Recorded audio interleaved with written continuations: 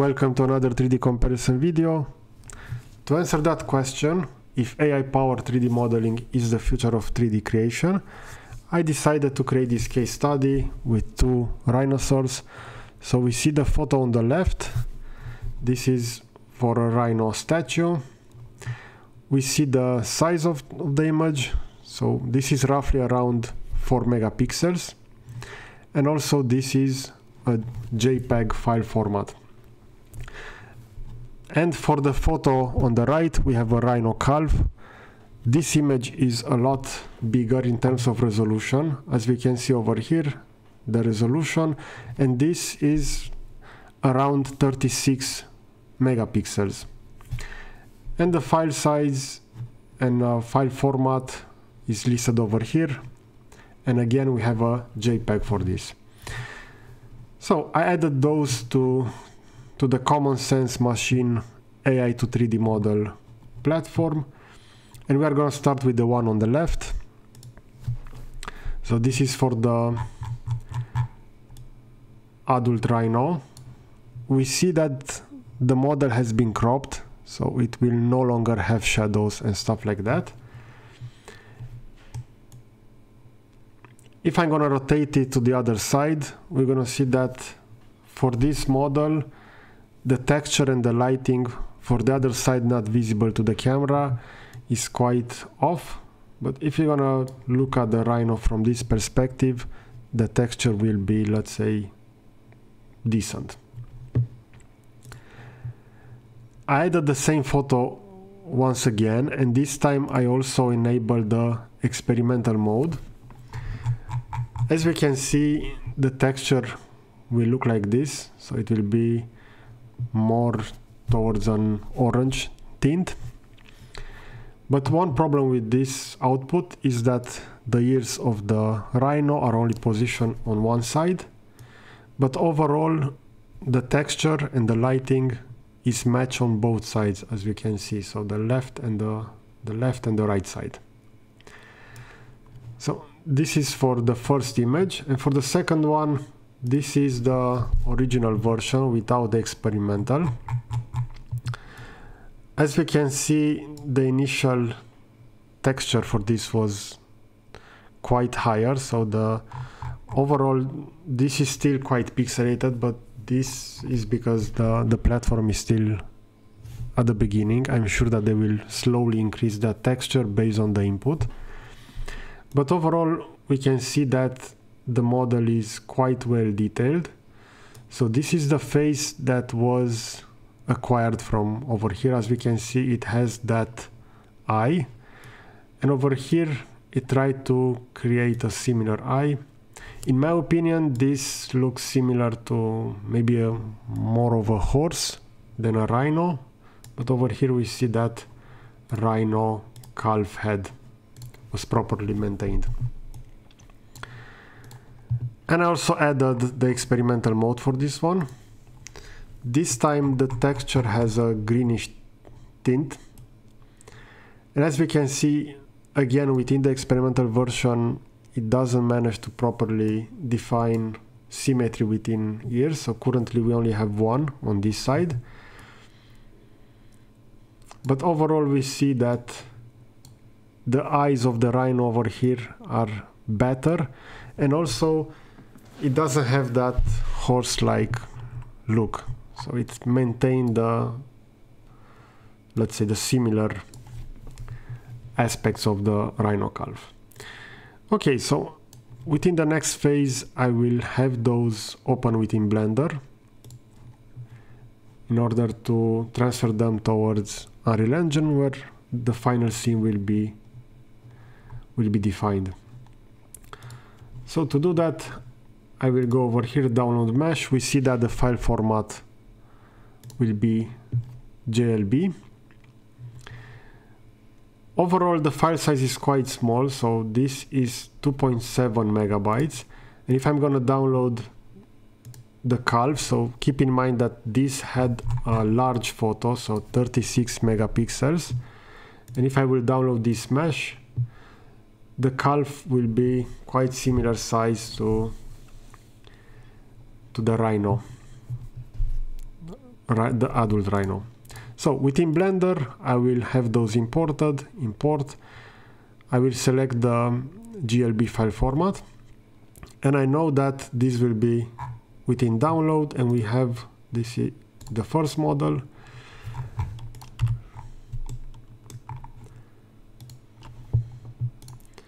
I'm not going to scale them now because I'm going to scale them directly within Unreal Engine.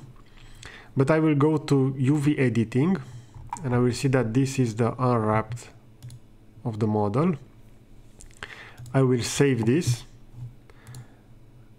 as a JPEG, set the quality to 100%, and I will call this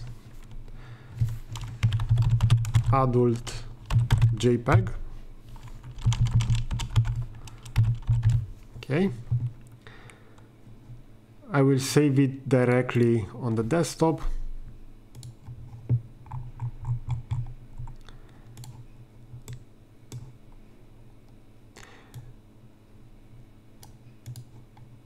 So the mesh is quite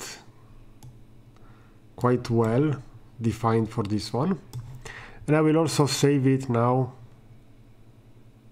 as an OBJ, or I could go with an FBX to have that imported within Unreal Engine. So I will select this file, export, OBJ in this case, call this adult and go to selection only, and I will have that exported. Okay, now if I will go on my desktop to see that texture is currently on my second screen, but I will move it. Okay, so we see this is the texture, so we have that file. So as you can see, this is around 4 megapixels, so a little bit higher than the original aspect ratio of that photo. If I'm gonna go to properties, I'm gonna see that these are the image width, height, and resolution. So I will do the same for the following one. So this is for the adult. I'm gonna go file, new, and I will import the other model. So from downloads, it will be mesh 2. We see the calf over here. I'm gonna enable the textures. I will leave it like this with that blue tint. I'm gonna select the model, and within the UV editing, I'm gonna save this image. So I'm gonna call this calf.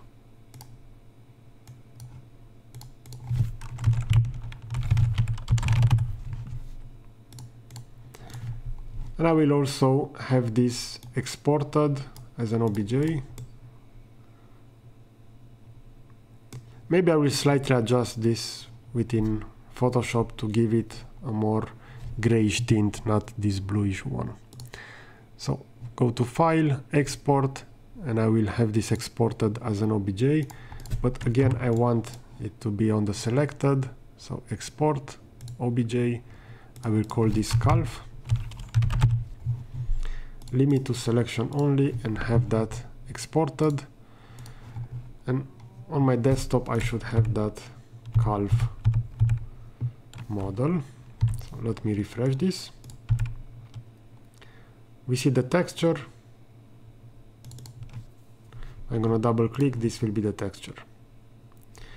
Okay, so within the next step, I will transfer this to Unreal Engine. I will also swap my PC, since I don't have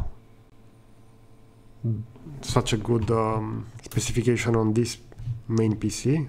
I will go on my laptop. Okay, so let's proceed within the next section.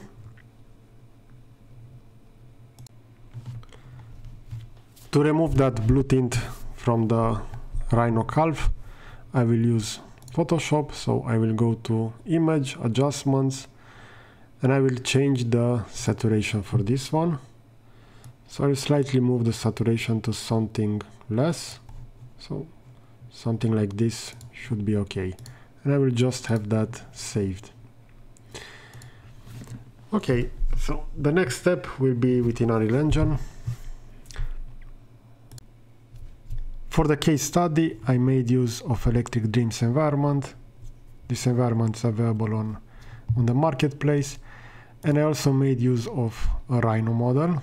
So we see over here the creator of this rhino model, and it has multiple animations. I only made use of one idle animation, and this is that model. Okay, so let's see the final scene. A few moments later. Okay, so this is the scene from Unreal Engine. We see that rhino calf with half of horse face. So that left side is like that. We also see the adult created by AI with that bluish texture.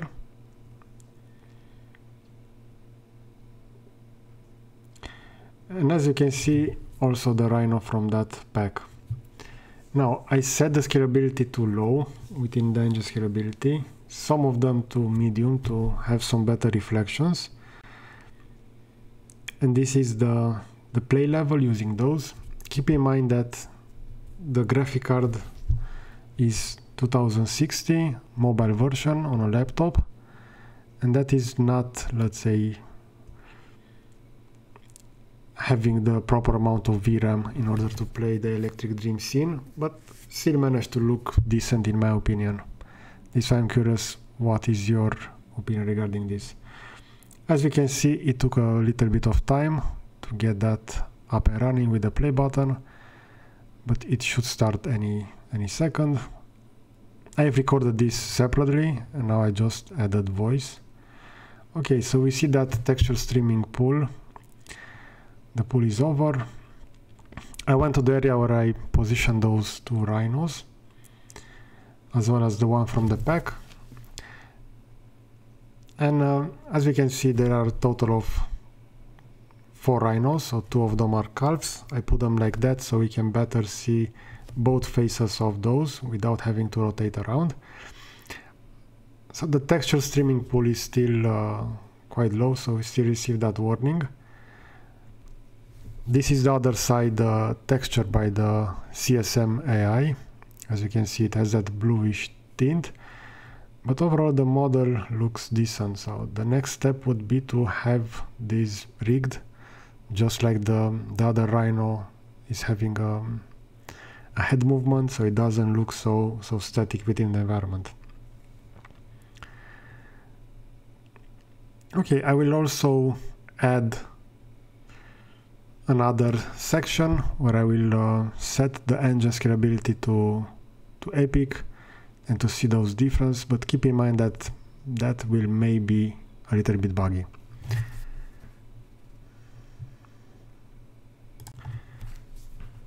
So I've set the scalability of the engine to epic, initially high, but afterwards to epic. As you can see, there are some drastic changes within the environment. For the global illumination, the shadows, the reflection, the shading of the foliage, and so on.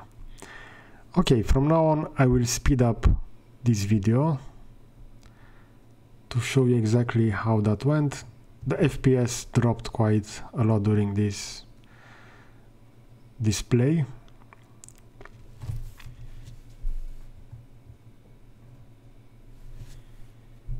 Okay, so play is active. Now I will speed it up.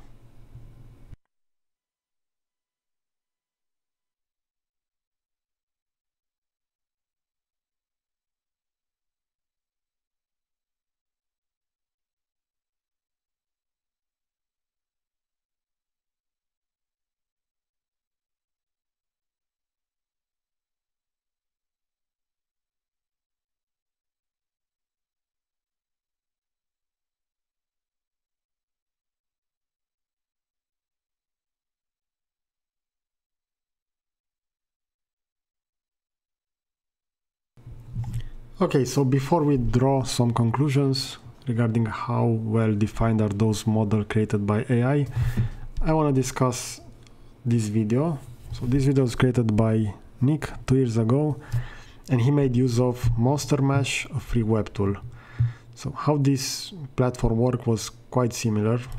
You also had to add a reference image, but afterwards you will need to draw the specific outline. So in this case, he will draw out that rhino main body, afterwards the legs, and he would use inflate in order to add depth to that model. But the main advantage is that this model, as it looks over here, it mostly resembles a potato than a rhino. So afterwards, for the ears, again, he will select an outline for that, and again will inflate it in order to generate that. So CSM also struggled with those ears, as you recall, within the experimental models.